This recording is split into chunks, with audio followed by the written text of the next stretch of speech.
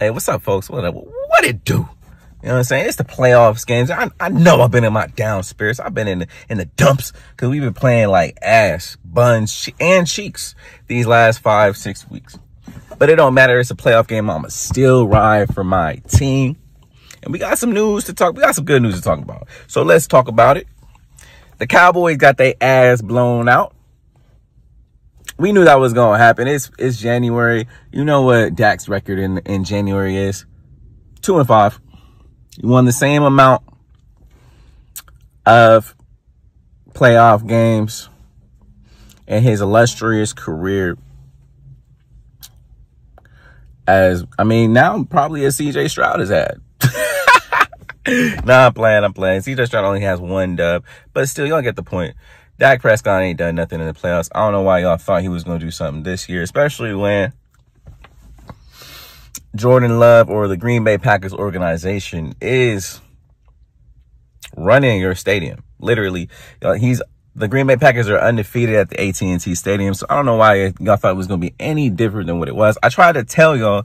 Matter of fact, I'm going to show receipts of me trying to tell y'all Cowboys fans and not get too overly excited, but y'all fucking fan bases was way too excited, way too in your heads. Y'all thought y'all was going to really do some shit. You didn't because you're sorry. Dak Prescott sorry. Now they got to blow everything up. Or they got to re-sign that nigga because the cap space is so up for your team. So like I said, this is the year. So like I said previously, this is the year the Cowboys franchise goes. Anyways, let's go back to the Eagles because realistically though, this might be the year we go.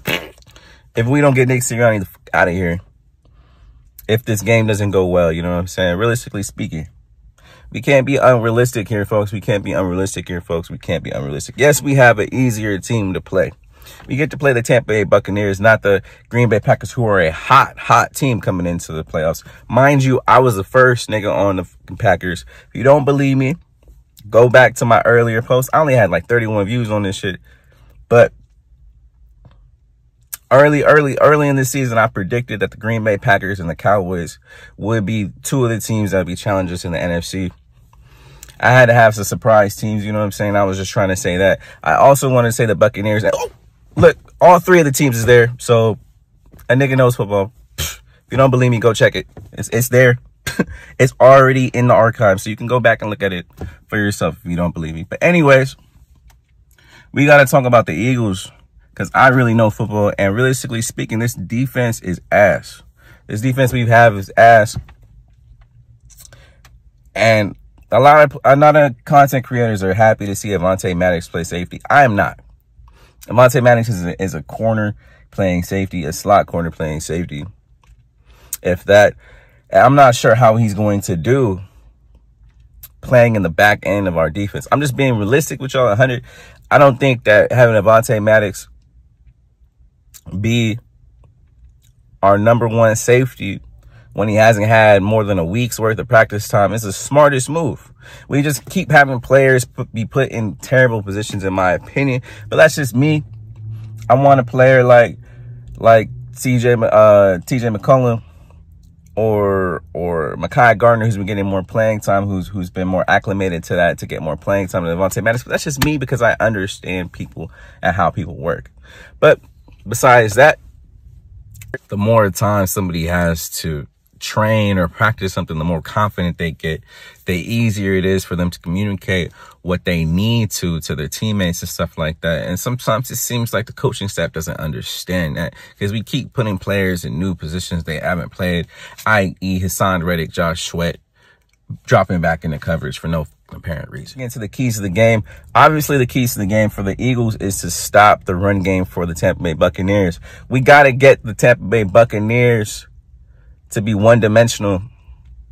Baker Mayfield has injuries to his ankle and to his ribs. We got to hit this man. Our D-line has been non-existent these last 4 or 5 weeks. We got to have them show up in this game.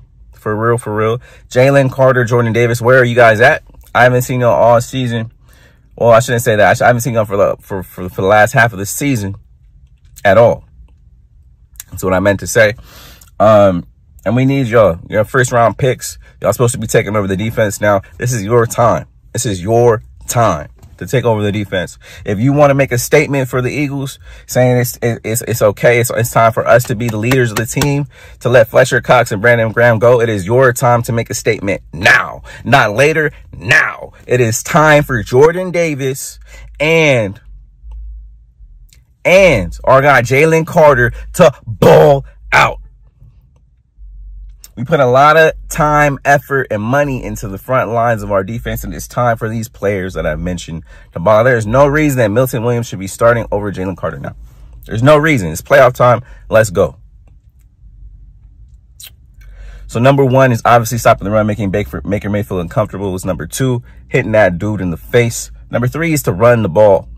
That is a number three key to the game. Run the ball, bro. We are missing our number one wide receiver. Our second wide receiver is hurt. Or a 1A wide receiver is hurt. Devontae Smith hurt his ankle on a stupid Kenny Gainwell pass. A little stupid screen. The screen we love to run. Stupid. It's game day, though. But you know what? I got hope, though. Tom De Lasario, I don't know what his name. The bodyguard nigga. That muff is here. If you check our record when he's here and when he's not, man. Yeah. We got a lot of hope today. I'm excited. I'm hyped up. And I'm hoping this coaching staff brought a lunch pail. And they actually got to work during this week. Because I don't want to go home this weekend. I don't want to go home this weekend and think, what ifs? What if we had ran the ball 30 times like I wanted to all season? What if the defensive line actually had gotten to niggas like I wanted to all season? What if Sean Desai had been a coordinator or we had linebackers that were healthy? I don't want to hear none of that. All I want to see is a dub. And to go play the Detroit Lions next week.